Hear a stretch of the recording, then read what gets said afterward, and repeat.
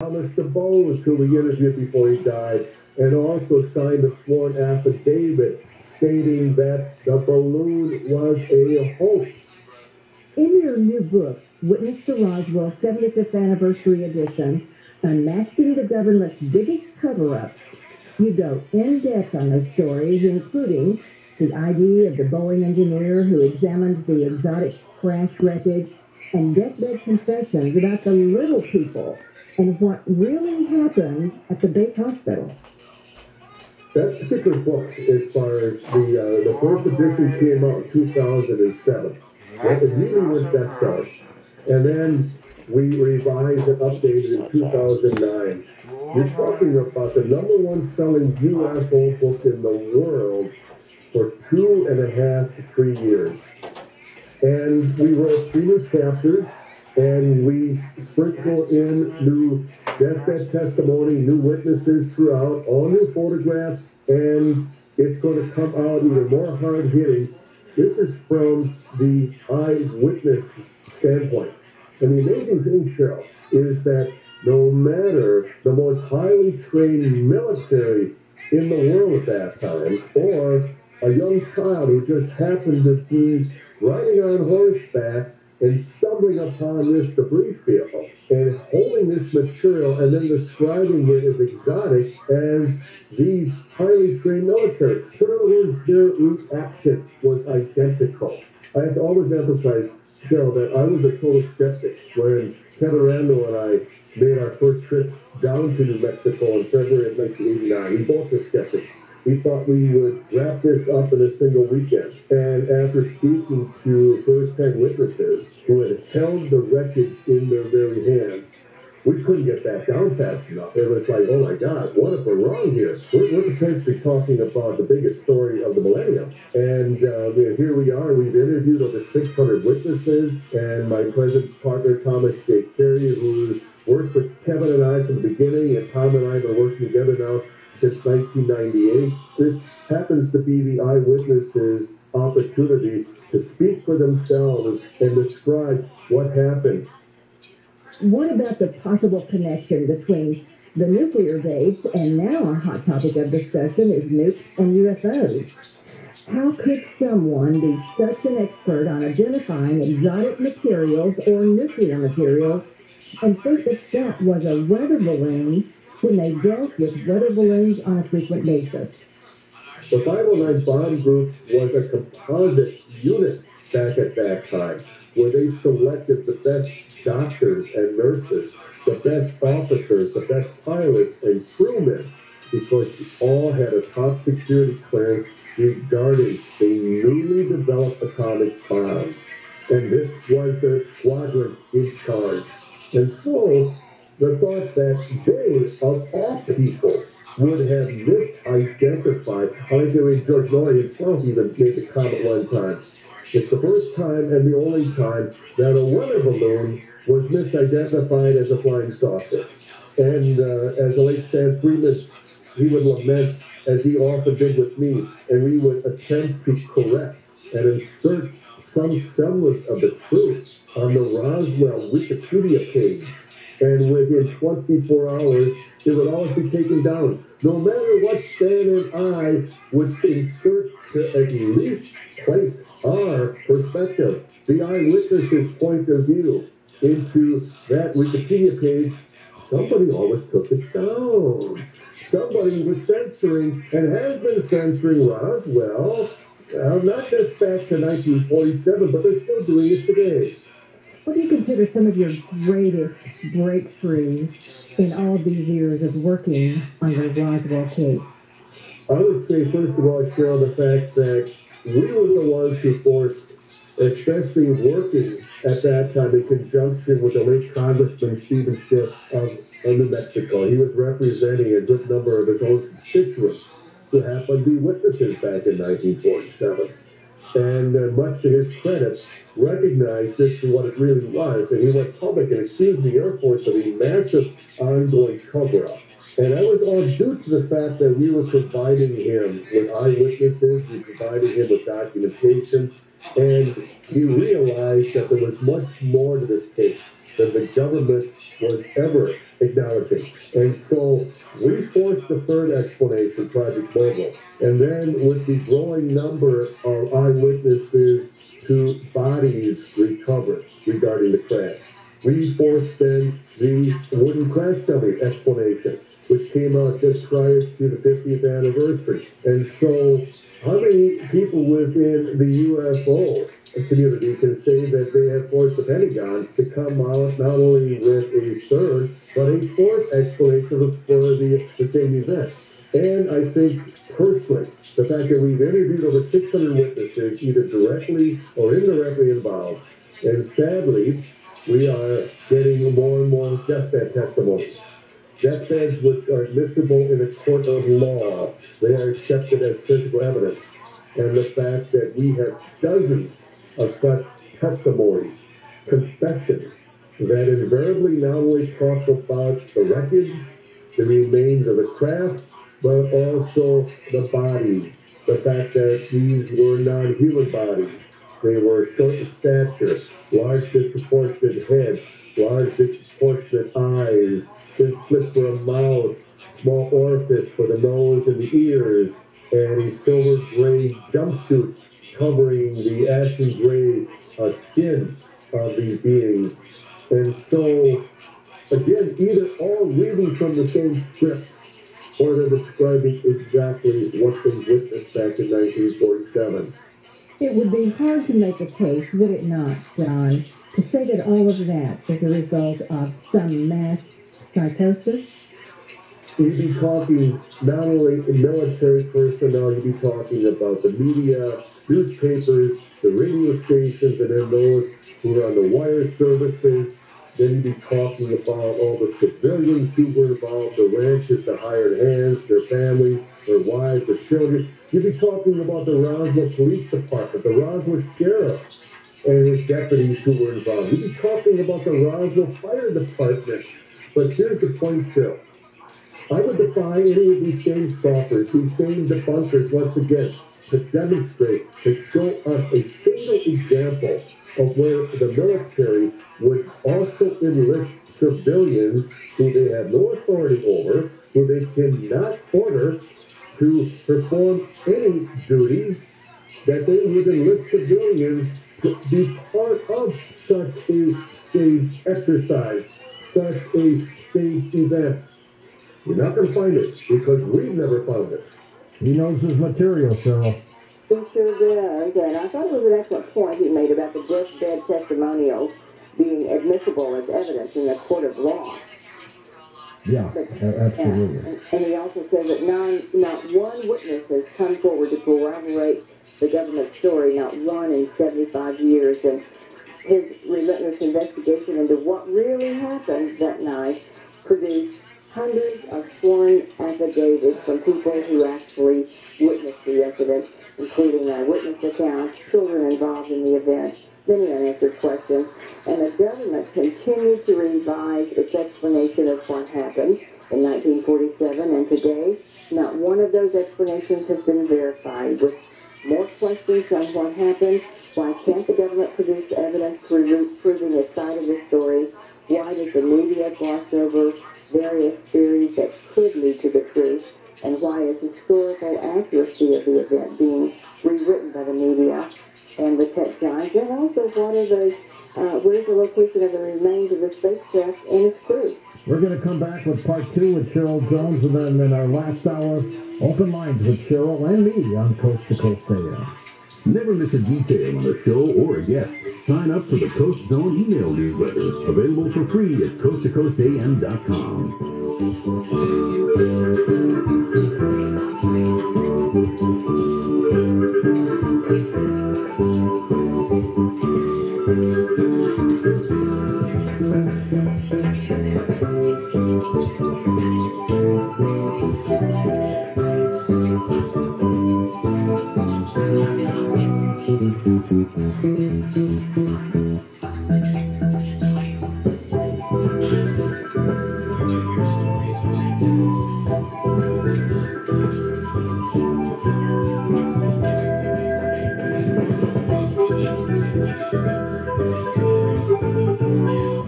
KFI News And when it breaks. I'm Phil Hewlett from the KFI 24-hour newsroom. Since March 5th, cases of the BA2 Omicron subvariant have doubled in Los Angeles County. It's also now making up a third of the test samples sequenced in labs for coronavirus variants. Investigators confirmed that a body found in the east end of Griffith Park is that of a man who had been missing since March 16. The man's dog was still by his side, emaciated but alive.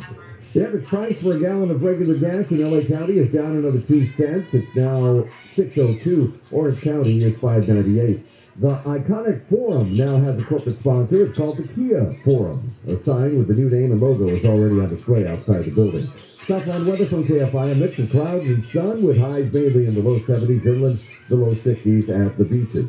Right now it's 58 in Garden Grove, Costa Mesa is 61, West Covina 57, and in downtown Los Angeles it's 56 degrees. We lead local from the KFI 24-hour newsroom. I'm Phil Hewlett. In Fountain Valley, there is a full freeway closure, 405 southbound from Magnolia to Warner. All lanes are going to be shut down for road work until 5. Norwalk, we have good news. Earlier crash on the 605 northbound at Rosecrans has been cleared from lanes. Your drive is recovering in that area.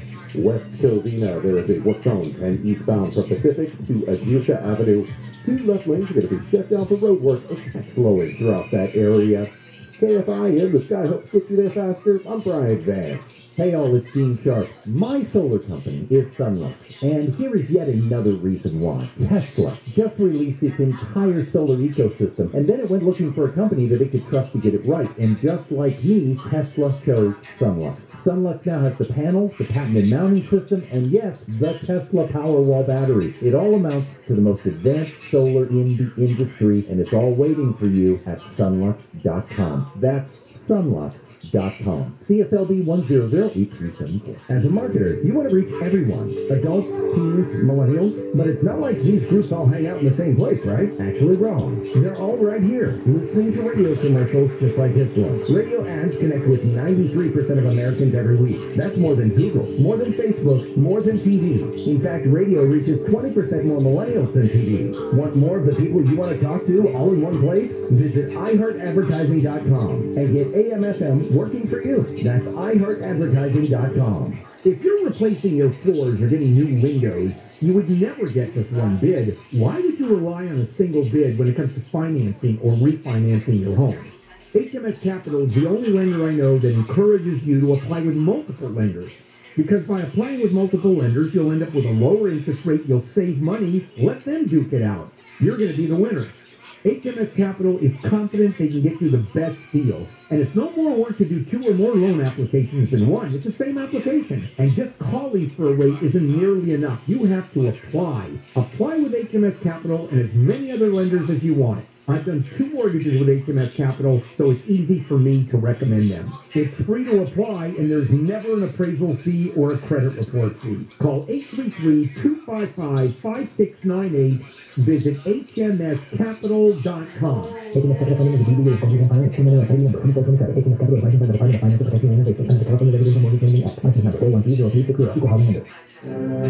The True Crime Podcast. What Happened to Sandy Beale investigates the alarming death of a young woman who dreamed of a career in law enforcement. Journalist Melissa Jeltsin untangles the mystery at the heart of the investigation, revealing a troubling pattern by officials close to the case. I didn't take any of that crap because I could tell that they were hiding something. Listen to What Happened to Sandy Beale on the iHeartRadio app or wherever you get your podcasts.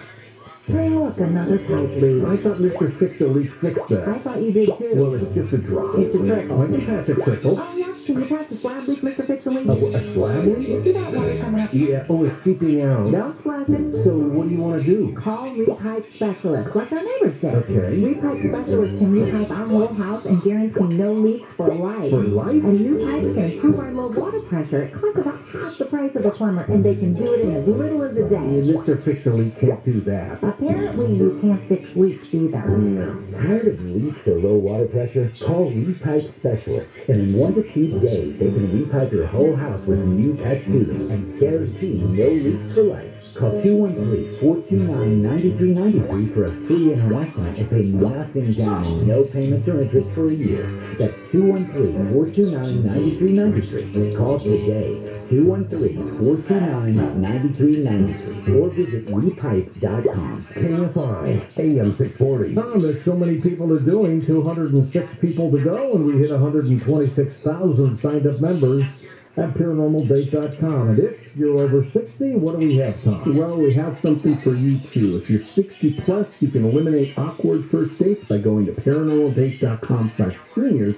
People that think like you do are waiting for you now. So check out both paranormaldates.com and paranormaldates.com/seniors. At paranormaldate.com, you meet the most fantastic people. Hi, I'm Tom. Hi, I'm Jennifer. What brings you here? Yeah, I'm here to meet someone who understands me. How so? Well, I'm into UFOs, ghosts, aliens, Bigfoot, conspiracy theories, the paranormal, that kind of stuff. But I can't seem to find anyone who gets it. Oh, well, nice to meet you, Tom. I gotta go. Okay, guess that's not your cup of tea. You sure? Very. Good luck with that. I can't meet anyone when I'm out, and I really can't find a website for my unique interest. What do you want to do? Have you thought about paranormaldate.com? What? Who are you? I'm a paranormal matchmaker, and it's paranormaldate.com. It's a website for people looking for people like them. Stuff you like, remember? Interesting. I'll give it a try. Well, let's try this again. Hi, I'm Tom. Hey, I'm Deb. Your profile on paranormaldate.com looks very interesting. So you really saw a UFO? Well, yeah. It was so intense, but not as intense as me and you. You're an alien chasing flirt, but I kind of like it. Wow, this paranormaldate.com thing really works. Maybe paranormaldate.com is for you. People with an interest in things they hear on George's show find their match daily. So if you're looking for that special someone with an interest in UFOs, ghosts, aliens, Bigfoot, conspiracy theories, and of course, the paranormal, come to the dating site inspired by George Norrie. It's always free to search, and if you decide to upgrade to our amazing new features, use promo code George for a great discount. Paranormaldate.com. You are not alone.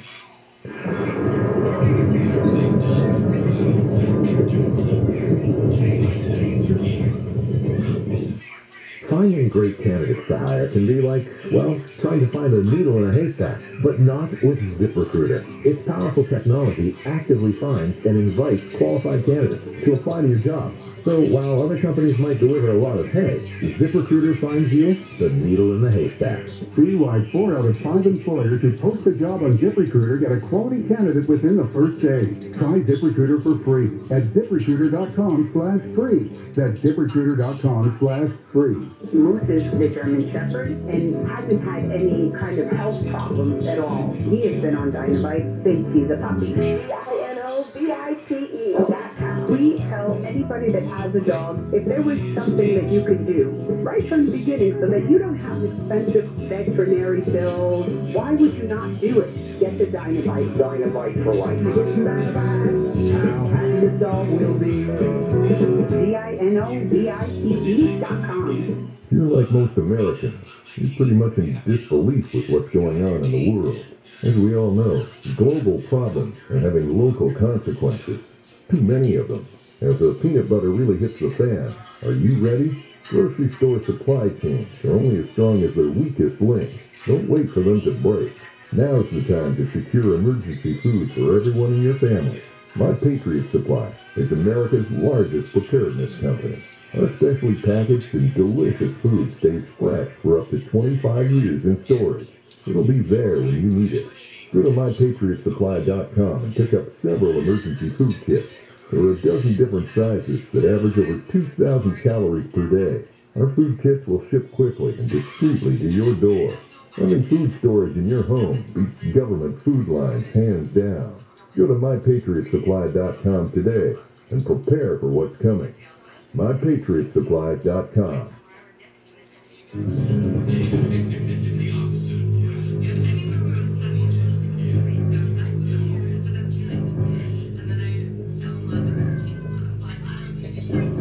And welcome back to Coast. George Norrie with you, along with investigative reporter Cheryl Jones, as we talk about the upcoming 75th anniversary of the Roswell, New Mexico crash. Can you believe that? 75 years for that crash, Cheryl? Well, it's not a cold case anymore, that is for sure. When you first heard of the case, what did you think? Actually, I think that I thought it was possible. I just didn't know. It seemed so unbelievable. It would be hard, in my view, for somebody to make it up, but then again, we had the National Enquirer, and there were lots of those kinds of stories for many, many years. But I just didn't know. I didn't know what the truth was.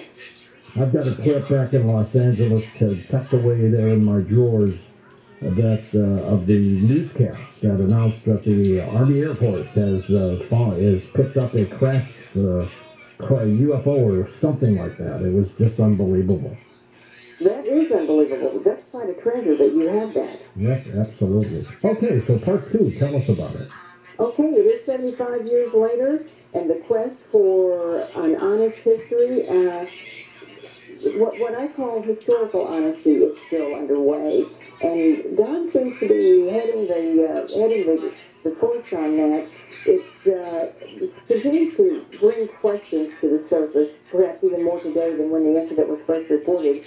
The U.S. military, remember, George, that they reported at first that it was a flying saucer that crashed on the Earth that night in July in Roswell, and then immediately retracted it, claiming the wreckage was a weather balloon, not a spacecraft. And of course, those conflicting reports continued to surface from the government and fueled the misgivings of all of those who were searching for the truth.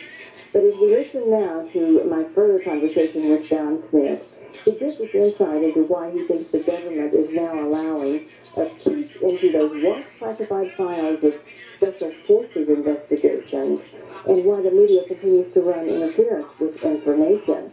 He also gives his view on some of the most significant questions. Where is the spacecraft's debris and its crew? Who's in possession of it? And maybe even more importantly, what is the end game? Listen now. Don, what work remains ahead regarding Roswell after all these years? And do you think there are any Roswell files that remain sealed? Would you expect to find ever any unredacted or missing files? One of the officers from Roswell told us many years ago that everything was so cryptically encoded that you'd be better off looking at a mess hall cookbook for secret messages, secret code numbers and names regarding Roswell, that it became part of the black ops, the black budget very early on, and as a result, it's buried so deep that even the Pentagon doesn't know where it presently is located. I think it's one of the reasons, Cheryl, that whenever Tom Terry and I are asked today, where do you believe the Roswell wreckage is?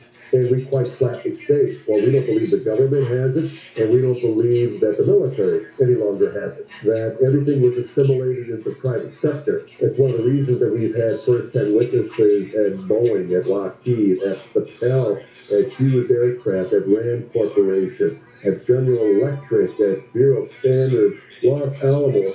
So it was all turned over to them for analysis and the potential hope of reverse engineering.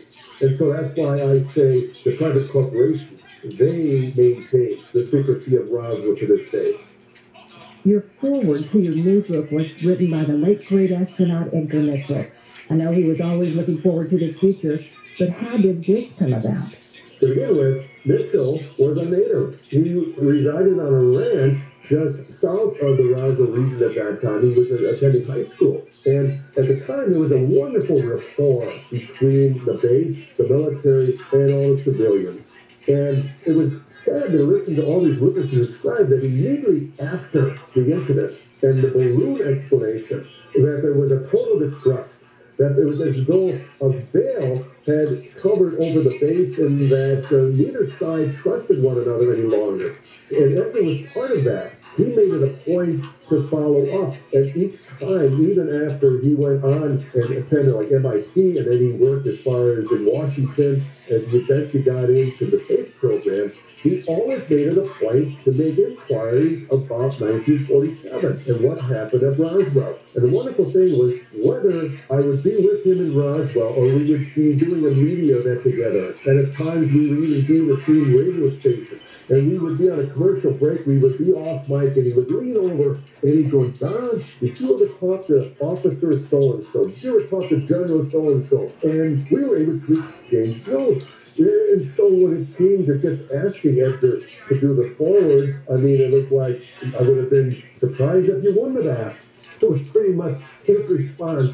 Once again, you're talking about a national hero. You're talking about Apollo 14. You're talking about a man who walked on the moon. And for the very fact that he stood up and said that Roswell happened, that Roswell was a true event, that he had talked to military officers who were involved, who confided to him that it was not a weather balloon device, that it was a genuine article, that we had recovered a craft that came from another planet, and the way they, especially the American media, lampooned him, they ridiculed him, NASA, they just put him out the pasture, that he was becoming a senile old man, and I guess that's what happened when you go into space, that it affects your mind and that type of thing, and it was just really, absolutely embarrassing. And Edgar was so strong, and his time is always of essence. One of your books was The Children of Roswell, which I was honored to write the foreword for. Yes, sure, and you did a wonderful job with that. Thank you. Well, thank you. I was honored to be involved in that. So do you think we are going through a preset phase or preset phases of information releases? We've been all the way from Roswell in 1947 and then fast forward to 2017, the public admission by the Pentagon that there indeed had been a program investigating whatever was going on out there. Fast forward to where we are now, the task force report that was released last year. Then we're looking forward to more information being released. It feels like a drip. What do you think? It certainly is a slow drip, but we have to ask why now. It's not as though something significant happened to force their hand. John Cameron footage, Project Blue Book, the most famous of the three official Air Force investigations, named 21 gun camera cases. And nobody paid attention when those files were already classified in 1977. But now a lone gun camera film comes out, and just like that, we all are, involved with UAPs, the new acronym for unidentified aerial phenomena, so to speak. They're only acknowledging the phenomena over the last 20 years, and though they're dismissing everything that happened for the 50 years before that, and we can't let them do that, because if they still keep it contemporary, the fallback remains American technology, potentially Russian or Chinese. But back in the 40s, well, the air was still very virgin at that time. The phenomenon was totally virgin. And the flight characteristics, as far as defining the laws of physics, were still the very nature of the newly arrived flying saucers, the flying discs. So we need to hold their feet to the fire regarding that there's a long, rich history. They have in their possession physical evidence. And whether it's Luis Elizondo or Chris Mellon or Gary Nolan, who claims that he's actually worked on it, and certainly Robert Bigelow of Bigelow Aerospace, the fact that he even has a building there that houses such records. Well, are we talking about Roswell? Are we talking about that they actually have recovered debris, hardware from a crash? And after all these years, as I like to put it, they still can't find the on button. And there's also a major significance to the space program with Goddard. Oh, yes. In fact, the true father of modern rocketry, Robert Goddard, is a native of Roswell, New Mexico. In fact, at the Science Museum there, many of the remnants of his workshop and a lot of the early prototypes of what Goddard was able to accomplish, which led to the Hercules and then the Gemini and the Apollo program. How would you summarize the accurate and honest history of Roswell, John? How is that different from what many people believe, and what does historical honesty regarding Roswell and all the history of ufology, extraterrestrials, and so on matter? If someone says, what does it matter? You're talking the biggest story of the millennium. How can you not take note? How can you not get excited about that? And the fact that here it is 75 years later and it hasn't gone away. People are demanding to know, and they realize they're not going to get the truth from the government. They're certainly not going to get the truth from the media, who has been running interference and unwilling accomplices on this subject since 1947.